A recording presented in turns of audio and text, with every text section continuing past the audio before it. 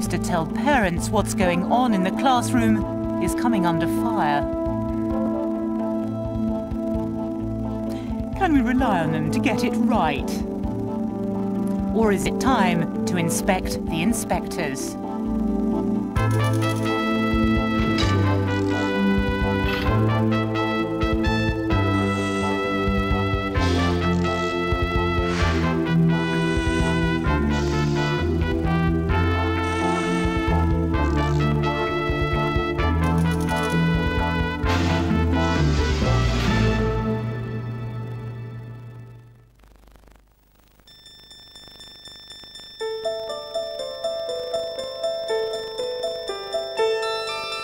Somewhere in these empty classrooms, a 5-year-old boy is having a lesson.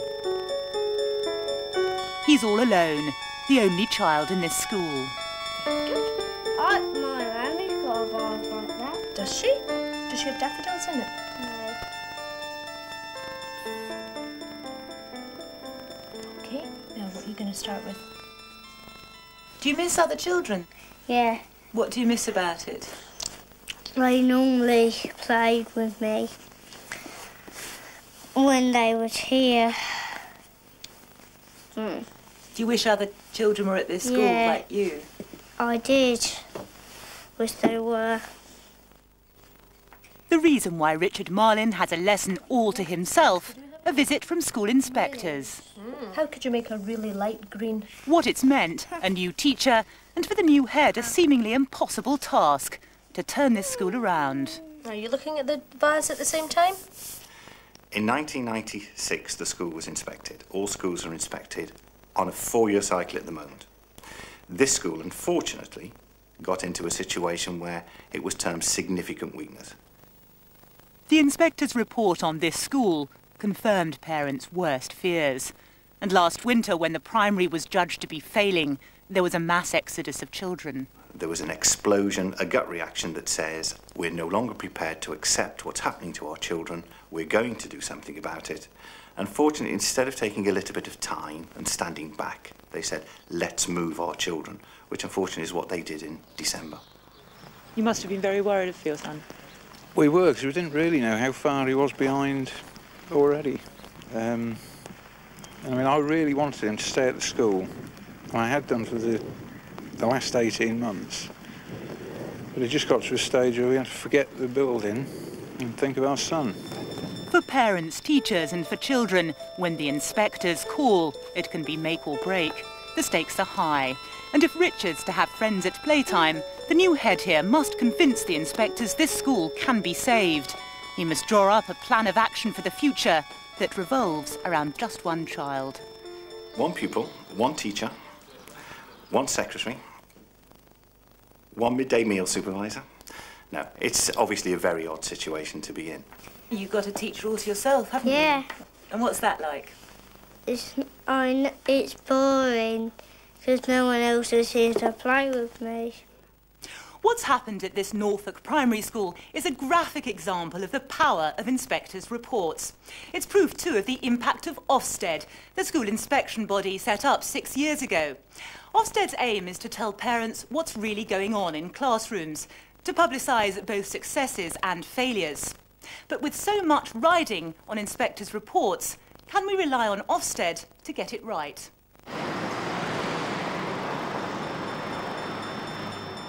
The London headquarters of the Office for Standards in Education, an organisation that has a central role in shaping children's futures, the future of education in England, and a body that this year will cost us, the taxpayer, £150 million. If our reports, 1, identify the successful schools so that those schools get the credit, 2, identify schools where problems have festered and where generations of children have suffered because those problems have not been brought out into the open, then that is enormously important. And thirdly, if parents are told what is happening in their schools, that too is a tremendous value for money achievement.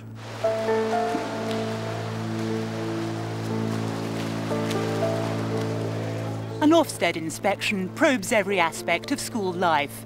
Before they even arrive, a team of inspectors will have pored over data on a school's background, its pupils and their performance. But key to the whole process is the period of up to 4 days spent in the classroom observing lessons. This forms the major part of how inspectors arrive at their view of a school. Armed with observation sheets, they mark lessons on a 7-point scale, judging teaching, pupils' response, attainment and progress. Keep it. Yes, go! Hold defending. Hold defending. Red ball, spread out. Chris, come wider.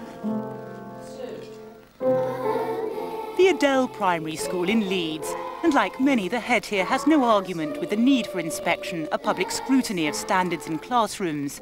But a recent Ofsted visit here underlined his deep misgivings over whether the present system gives a fair picture of schools. 4 days in a school isn't good enough. If your camera isn't focused and you're not pointing in the right direction, the snap isn't worth having. According to the head, inspectors popped into some lessons only briefly, and there were others where they failed to turn up at all.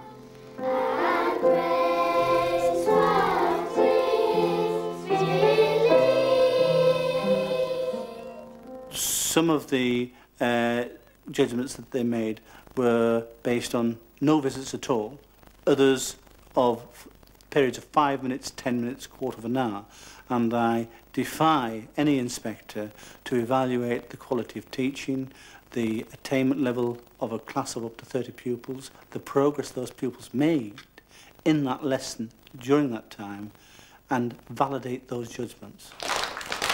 There was the bizarre case of the missing music lesson, inspectors arriving at a grade for a non-existent class. One teacher was given a grade for the quality of teaching in music when she in fact had not taken the lesson. And this was some kind of slip, was it? One can only assume so. I brought it to the attention of the registered inspector, and I would have expected an acknowledgement that a mistake had been made and a correction to have been issued, but none has been forthcoming. There has been no correction to that? There has been no correction. During the inspection, the school was criticised for not paying attention to teaching youngsters IT or computer skills. But on this occasion, with the help of a security camera, the school was able to show it was the inspectors who were not paying enough attention in the classroom. Though inspectors had seen IT work, the head used this video evidence to argue that they weren't as focused as they could have been on 5- and 6-year-olds' computer skills. Did you have to insist the inspector came to see a videotape? I did indeed. It was an interesting experience because here I was challenging the report and being told that the judgment was secure. And after several approaches to the inspector, she eventually agreed to view this evidence, and as a consequence, the judgment was changed. But getting other changes to the final report proved an uphill struggle. Alan Patton challenged the inspectors on a number of points, from a suggestion that it was too cold for PE to criticisms of science the head felt were at odds with children's achievements. You made lots of criticisms. Did they accept any of them? They accepted less than a handful, and when you consider that I made in excess of 50, one has got to say, if I was challenging reasonably the evidence, they should come back to me and say, I'm sorry, Mr. Patton, you are wrong, because, rather than give the bland, our judgments are secure, we provided evidence to show that these judgments were wrong. That evidence was not accepted. The final report did say that teaching here was a main strength of the school. But Mr. Patton has good reason to question other judgments, for he himself is a trained Ofsted inspector, and he recently brought his practised eye to another report, this time into his daughter's school. I was outraged by the report because I knew this to be an excellent school, served by excellent teachers. And when I read the report, I became aware of many inaccuracies. As an insider, I was aware of how the report was compiled. So I took up my pen and wrote to my MP and said, this is not fair. Among Mr. Patton's many concerns, the pointers for improvement in Ofsted speak, the key issues for action. These criticised financial planning and the teaching of art. In a subsequent letter, Chief Chris Woodhead revealed that an Ofsted monitoring unit had already picked up defects in the report. He admitted the key issues for action were seriously flawed. But the report hasn't been changed. It still remains a public document. I think it's outrageous. If we make mistakes, we've got to put our hands up and say, this was an error. No system is perfect. One doesn't pretend that any system could achieve everything. But this report system is achieving very little, and that report really wasn't fair to that school. Ofsted enters into contracts with inspectors to visit schools. It's only on very serious occasions that Ofsted overturns inspectors' findings. We can't change a report. Why not? Because we would then be second-guessing the evidence and the experience of the inspectors. What we can do, and what I have done, is to offer a school a re-inspection. As yet... You think they'd welcome that, do you? As yet, we haven't been taken up on that. There is concern, though, isn't there, about your complaints procedure? Some teachers have told us that they feel as if Ofsted is acting as judge and jury. One of the things that we've done about our complaints procedure very recently is to bring in an external body to preside over any complaint which has been investigated internally where the school isn't satisfied. Why didn't you do that before? I mean, why has it taken maybe so we long? should have done. Maybe we should have done. Was that a mistake, do you think, not to have done that? We would have reassured schools, wouldn't it? I think that it is the right thing to do now, certainly. But there are further serious concerns about whether inspectors do get it right when it comes to judging standards in schools, pupils' achievements. Parents anxious to check up on their children's primary schools don't just have to rely on Ofsted reports. There's another independent measure of how well schools are doing. SATS tests, tests in maths, English and science. The problem is, SATS results and inspectors' reports don't always tally. A school can get dismal SATS results and pass its Ofsted with flying colours. The Strand Junior School in Grimsby. The subject 3 years ago, not only of a glowing Ofsted report, but a visit from the BBC's flagship current affairs programme, Panorama. The school was inspected by Ofsted in March this year.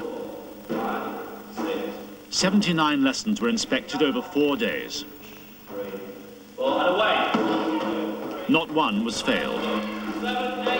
The BBC was full of praise for a school that had apparently triumphed over the odds. This boy couldn't read at 8 years old at the school he was at before. Now he reads for pleasure. And it wasn't just the BBC who were impressed. Colin Richards is Ofsted's former specialist advisor on primary education. When he read the inspector's verdict on the school, he told us he got on the phone to his boss, Chris Woodhead. This was the best inspection report that had crossed my desk in 6 months. I thought this is so important that I really ought to go and see what makes this school such a good school, considering the social problems that it faces. It was because of that that I decided to ask Chris Woodhead along as well. He said it was a marvellous school, didn't he? It was an Aladdin's cave of achievement. Yes, he did. I think those were the exact words. The Ofsted report called the Strand Junior an excellent school, where standards were in line with national expectations in English and maths. But in this Aladdin's cave, all was not as it seemed. The year after Ofsted came, the national SATS results here were dismal. An average of only 11% of children reached levels expected of 11-year-olds. And when this came to light, there was publicity of a less welcome kind in the national and local press. The head of the school was challenged over the poor results. Would you not have felt more comfortable, though, in a sense, if there had have been an inquiry? I myself rang Ofsted and offered to open the doors to a second inspection there and then. Really? Yes. Why did you do that? Because you were so concerned? Well, people, because of the articles in newspapers, began to doubt the inspection reports. Now, as I said, they're two different things, and I have absolutely no doubts that the inspectors saw an honest school. This is baffling for parents. I mean, what should they believe? In your view, a flawed Ofsted report, or in your view, flawed SATS results? Well, in my judgment, they should believe neither. So what should they do? My view, in the short term, it's very difficult to know what they can do. What we need to do is to both improve the reliability and validity of SAT testing on the one hand, and we need to improve the inspection system on the other. And until we do both, then parents are exactly in that problematic situation you described. Badock's Wood Primary School in Bristol. And here, a very different story. 5 months ago, Ofsted judged this school to be failing. But in the same year, in SATs tests, an average of half the 11-year-olds here achieved national standards. And over the last 3 years, results both at 7, what's called Key Stage 1, and 11, Key Stage 2, have been getting better and better. In the 3 years that the school has been open, each year we've had a steady improvement year on year in both Key Stage 1 and Key Stage 2 SAT results. And given the social problems here in Southmead, the local education chief says children have made huge strides. It's very socially deprived as a community. Some families are on the 3rd generation of unemployment, so teachers find it harder to bring children to learning in the morning. So what then did you make of the Ofsted report? Well, it made us think that they hadn't taken into account properly the progress that the children had been making, and which means also perhaps they hadn't taken into account exactly the low levels of attainment of the children at the ages of 4 and the ages of 7 when they were entering the school. Inspectors were critical of standards of attainment, of teaching and of management. The school was put on something called special measures. This means they face a period of intense scrutiny and another inspection in the future. The head says staff morale is now at an all-time low. It must have been a terrible blow. It's like a bereavement in the family. It's so debilitating and exhausting for people. I'm in fear of losing many of my key members of staff, and indeed several people have already left the school. But what's particularly galling for staff here is that this school is one of the pioneers for Labour's new Back to Basics idea. They're one of the schools piloting the government's literacy drive. An hour a day is spent on reading and writing, and the children are enthusiastic about what they've been learning. What kind of things I do is like reading and writing, but I mostly do definitions. We never had like an hour and we had reading and that. You wouldn't be quite learning much except just words and that. But with this literacy hour thing, we've learned more than we normally used to. To add to the bitterness felt here about the Ofsted report, a further irony. 8 months before the Ofsted inspection, another group of government inspectors visited this school to check up on the literacy scheme, and there was praise for what the school was achieving. Her Majesty's inspectors, when they came in to monitor the literacy hour, used the word impressive, and they were fully behind us. But on the other hand, the Ofsted inspection team, which is also part of the same government organisation, come in and say things like, it's a snapshot of where your school is now, and we are not taking the literacy hour into consideration because it's not part of national developments at the moment. But it is now. But it is now. Some parents simply can't square the Ofsted report with what they know about their school. I'm a teacher myself, and I happen to be a little bit nosy, so I have come in more than one classrooms and I've seen the work, and I find it very impressive. As far as I was concerned, this was not our school. I don't know where they were when they did the report, but they weren't here. Yeah. The children come home and they are so disappointed to think that they have been failed. They can't grasp it like an adult would. They just think it's either good or bad. And everybody has been telling them that they're bad. We feel that we've climbed a mountain only to be told that the summit is miles away. Back in London, Chris Woodhead told us Ofsted was investigating discrepancies between SATs results and inspectors' reports. It's a bit baffling for parents, isn't it, when they see an excellent Ofsted report in a school, and then for 3 years afterwards, there are dismal SATs results. I mean, what are they supposed to think? if that is the case, that is an issue that we would wish to investigate. So can I get this right? Are you saying on this programme that you are going to investigate discrepancies between Ofsted reports on the one hand and SAT's examination results on the other? It is an issue that we are investigating at present, and we will continue to investigate. But I'm also saying to you on this programme that it is not an issue that causes me concern about the validity and reliability of the inspection process. It causes other people concern, doesn't it? Well, we have many critics who are concerned about many aspects of what we do. Colin Richards is one of those critics. He told us he believes the Ofsted inspection system has damaged schools. I would have said that a significant minority of primary schools did not get the inspection they deserved, and therefore, in a sense, they have every right to feel a sense of injustice. Still feel a sense of injustice about that? Yes, because they had to live with the results of those early inspections. It's at least 4 years before they get a second inspection. And during that time, I think their morale and their standing in the community might well have been adversely affected. Professor Carol Fitzgibbon is an academic and founder member of a pressure group called Ofstin, set up to monitor Ofsted. She's made a detailed study of the organisation and is highly critical of the way the inspection system works. They're inaccurate. And because they're inaccurate, they're unfair, and it's a waste of money, because they praise schools and people that maybe are no better than anybody else, and they fail to miss failures, and they describe as failures people who are in no way failing. Professor Fitzgibbon has examined recent Ofsted research into how reliable inspectors' judgments are.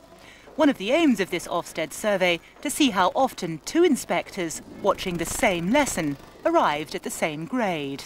They only agreed 66% of the time on their judgments of individual teachers. If two people sitting in a room watching the same lesson can't agree on a rating, what's the rating worth? But rather than concentrating on the 1/3 of inspectors who couldn't agree, the Ofsted line at 66%, 2/3 could. But critics of the report point out that the inspectors who took part in this Ofsted survey volunteered for the exercise, and many had worked together before. These inspectors were volunteers. A third worked together sometimes, a third worked together often. The odds were stacked in Ofsted's favour, weren't they? Not at all. Well, why not? Not at all. I mean, they knew each other. These are two individuals sitting in a lesson, judging independently. The validity of the judgments doesn't depend upon the prior familiarity of the inspectors.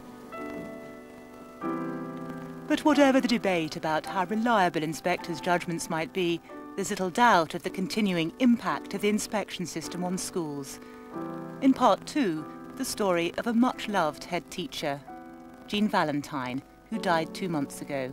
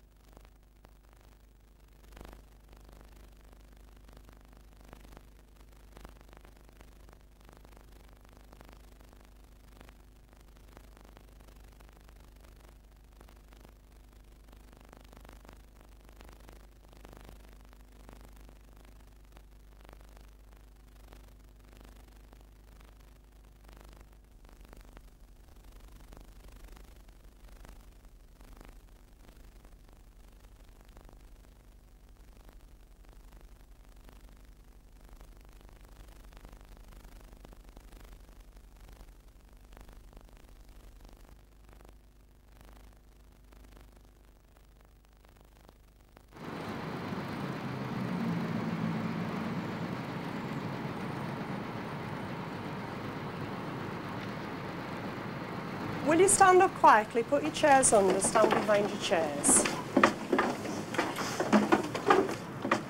Some of you standing here have had a lot of her kindness towards you in ways that nobody else might know about, but you personally know about it. So would you bow your heads for 30 seconds and just put your mind on those good things that she's done? At a Liverpool school, children remember a popular head teacher, a crusader for her school, and a woman who will be missed by pupils and parents alike. She was a kind lady and she was funny and She cares about children. When I'd say where I want to go and what I want to do, she'd just say, keep at it and you can do it. And it was the same with everybody. She was there for you and your children. Yeah, what more could you ask for? When the inspectors came here 3 years ago, they praised Jean Valentine for her strong leadership. A little over a week before her death, Jean received a letter putting her on notice of a second inspection. She hadn't dreamt Ofsted would be back so soon, and the news left her in a state of shock. Deeply upset, she shared her distress with her close family and colleagues. I heard from Jean at 11 o'clock at night. Ringing me at 11 o'clock at night, being 40 minutes on the phone, I think is an indication of how worried Jean was. A few days after this phone call, Jean was admitted to hospital. She later died of a heart attack. The whole year there's been a lot of teachers off sick and so on, and all that was adding pressure, and she was having to double up on timetables, and then you just get, as you sort of getting out of that problem, out of that wood as it were, you get this letter slung at you, and you felt, oh my God, I'm back again to where I was. And I think it did have a devastating effect on her. In my opinion, the come-in Ofsted inspection was the final straw. Jean had a difficult job, and that really, as I say, was my feeling, that was the final straw. That was certainly felt by other members of Jean's family when I spoke to them at the funeral. No one can say that the news of the inspection was a direct cause of Jean Valentine's death, but amongst her colleagues there's a sense of incomprehension at what's happened and great loss.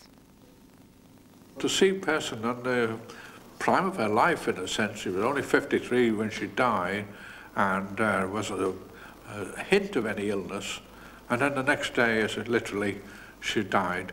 You know, it's just something you just can't grope with.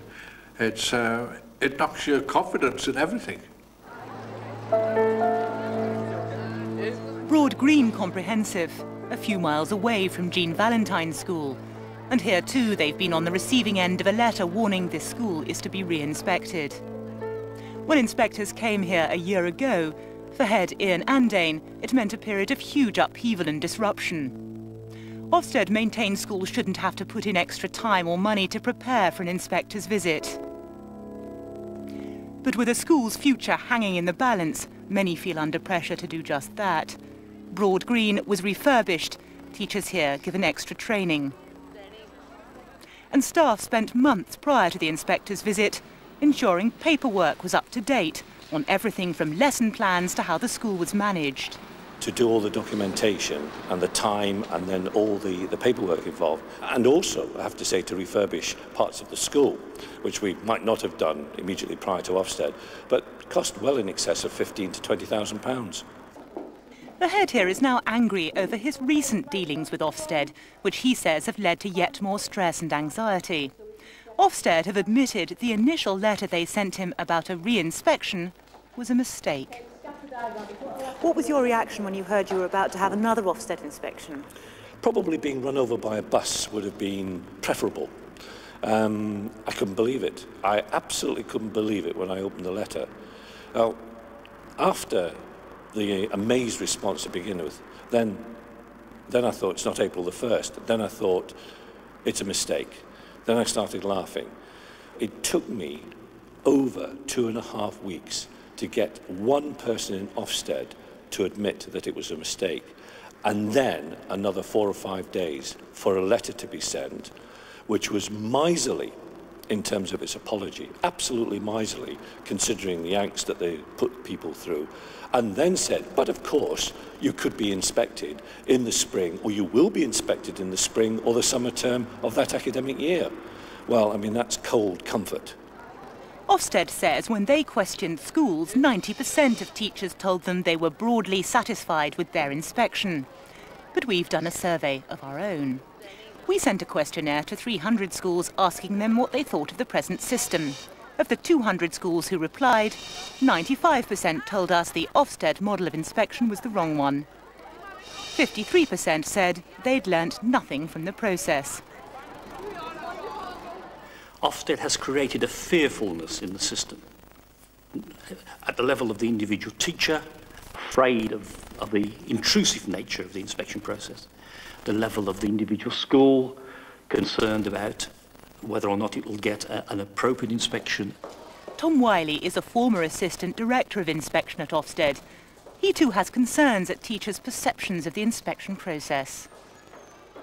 There has been a sense over the last 3 or 4 years that Ofsted is out to get you, that it will ambush you if it can, that it won't give you a full and fair picture of your work as a school. I formally declare the Early Years Centre open. Birmingham Education Chief Tim Brighouse at one of the city's schools. As Vice Chair of the government's task force on standards, he is an influential voice in the education debate, and he too has been an outspoken critic of Ofsted. You could have a teacher who's really performing out of their skin on that day, or you could equally have a teacher who is so fraught with the Ofsted process that they don't perform well. So there is a degree of unreliability both in interpreting the evidence and caused by the individual and their reaction to the circumstances. It's the time they spend in there and with you from birth till about 7 will lay the foundations of their lives. Tim Brighouse believes Ofsted puts too much emphasis on judging schools, too little on supporting teachers. There is little doubt that the operation as it now stands means that a lot of schools do frankly regard it with an undue amount of fear and concern and trepidation, and for some people that has caused ill health and it's set a school backwards. Let the balloons go. 10, 9, 8, 7, 6. Are you concerned about things that people have told us concerning stress that teachers feel as a result of an Ofsted inspection? Fear, concern, trepidation are some of the words that's been used. Yes, I am concerned that teachers who have not had their schools inspected feel that the process is going to be acutely stressful. And it worries me that the media hype up the stress. Oh, we can't blame it all on the media, surely. I think that the media representation of Ofsted inspections has not always, but often contributed to the fear that is felt in some schools. So it's all our fault? No, it's not all your fault. Obviously, the pressure of an inspection, it's real, and we can't deny that. What we can do is try by every means possible to render the process less stressful.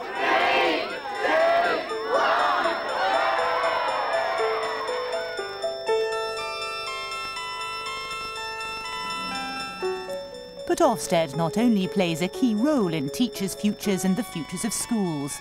The data and research they collect also helps inform government policy.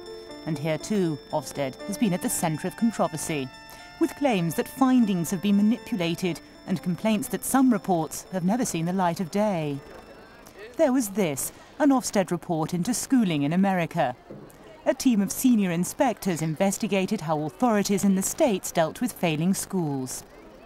One of their conclusions, that rather than being a spur to improvement, publicly labelling schools as failing, appeared further to demoralise schools. The report was never published.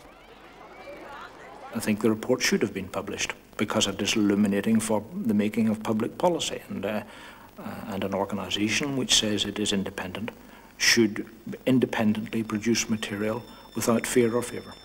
There was another row over this report into reading at 45 London primary schools. Ofsted's critics claimed the findings were slanted to mount an attack on teachers. They pointed to changes between early drafts of the report and the finished version. For example, in a draft, the quality of teaching of reading was satisfactory or better in approximately 2/3 of the lessons observed in Year 2. But in the final version, a change of tone. Weaknesses in teaching hampered pupils' progress and attainment in reading in 1 in 3 lessons in Year 2. Chris Woodhead says it's nonsense to suggest he personally rewrote this document. So why the fuss? Critics maintain when it comes to Ofsted's own research, the buck stops with the chief inspector. He is ultimately responsible for the operation of the total system and its reliability, and for the advice which is offered to the public and to ministers on the back of that evidence. He's the only person equipped to say why some reports appear to take a different tone than they started, and why some do never appear at all. Is it, in your view, to do with his influence on the institution? Well, he's the boss. He's the chief inspector. And I think institutions are very often made in the likenesses of those who lead them. You've been accused of manipulating data for political ends. What do you make of that charge? I take any complaint about Ofsted very seriously. I do not take seriously accusations that simply do not stand up. So why, for example, did Ofsted not publish the report into schools in America? We didn't publish the American report because we didn't think that it contributed anything very significant to the debate about education in England. I am responsible to the Public Accounts Committee for the effective and efficient use of the public money that's invested in Ofsted. There are a number of surveys that we have conducted where we haven't published reports. There is nothing at all sinister in the fact that we didn't publish that particular report. A few weeks ago, Mr. Woodhead produced this, his annual report, a key document on the state of schools in England. It makes a number of assertions about pupils' attainment, but the report contains no figures on inspectors' judgments to back up these statements. When Mr. Woodhead came under fire recently at a House of Commons committee, one MP wants to know why important data on pupils' attainment was missing. I've read the entire report from cover to cover. I can't see a single piece of evidence in here about the attainments achieved by pupils as measured by your inspectors. Happily, dispatches can help out. We've acquired leaked papers which show the raw data used in compiling Mr. Woodhead's annual report. In these documents, the missing figures on attainment. When inspectors look at a lesson, one of the key decisions they must make is about pupils' attainment.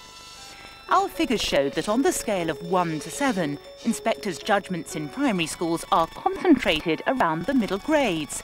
Inspectors seem to find very little excellent or very poor attainment in schools. We showed this data to leading educational statistician Professor Harvey Goldstein. He told us that the way inspectors mark attainment raises serious questions about the Ofsted system. Either the scale is completely misconceived, either the inspectors are not properly trained to use all the points on the scale, and I think that's quite serious, or they do understand the issues but are, for whatever reason, very unwilling to use the extreme points on the scale. Whatever the explanation, it seems to me there is a real problem that Ofsted needs to face up to. Why is there no data in this report on attainment? Is it because, for example, inspectors' judgments on attainment were at odds with SATS results? Is that the reason? No, it's not the reason at all. So why isn't there? The report is stuffed full of judgments about attainment. It's simply erroneous to say that there is no evidence of attainment in the annual report. But no data in the appendices, is there? The data in as there is data for progress? There is data for progress for the reasons that I've just said. We've seen some of the raw data on attainment, and it suggests that inspectors' judgments bunch around the middle grade, so there's no excellent or very poor attainment in this country. Is there something wrong there? No, I don't think that there is particular bunching. Well, there is in the data that we've seen. Well, I don't know what data you've seen, so I can't comment, can I? Okay, I mean, that's one. Well, you put this in front of me, I obviously would well, need to study it. Well, it's your own data, Yes, isn't I know, but I'd need to study it, wouldn't I? I can't comment on film.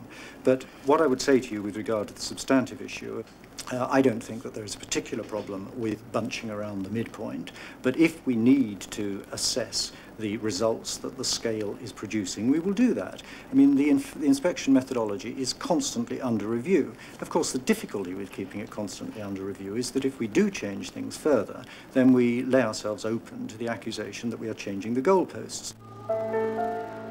But there is now a growing debate about how accountable the school inspection system is, and calls for an independent inquiry into Ofsted. It doesn't have any kind of external scrutiny beyond the Select Committee for Education and Employment. I think it's rather paradoxical that a system which is designed to create better accountability and development in the education system as a whole seems so reluctant to be both accountable and developmental in its own